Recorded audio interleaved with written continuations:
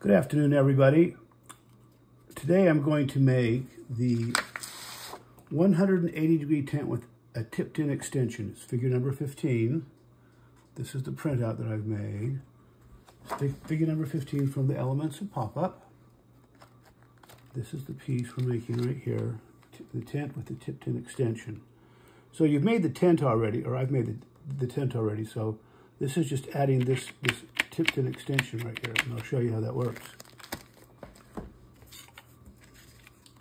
This is the tent structure, and you can see that I've made two slots in the structure, and these slots are parallel to the fold, so everything here is parallel.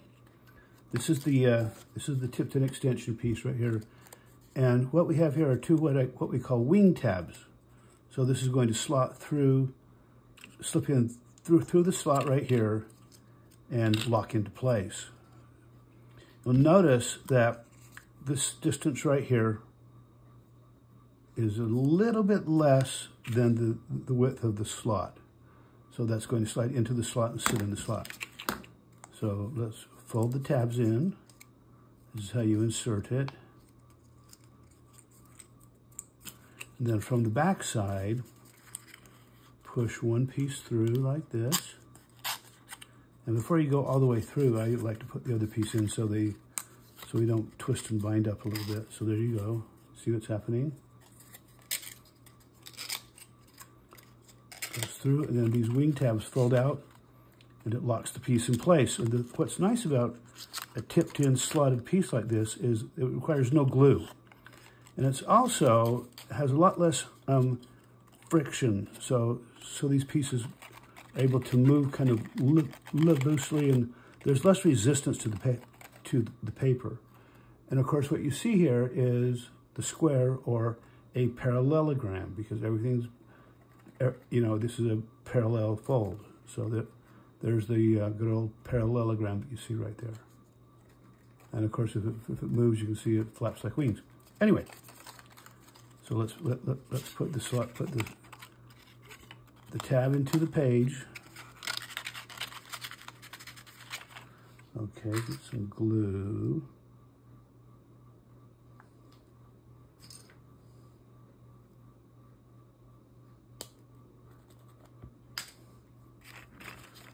A little bit of glue. So you glue this tab, but like I said, you don't need to glue the tipped-in extension.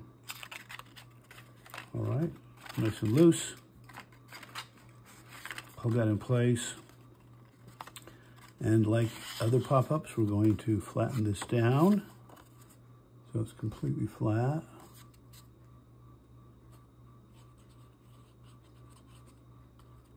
Add a small amount of glue to the tab here and let that glue tab find its own position. Hold everything in place, 30 seconds or so.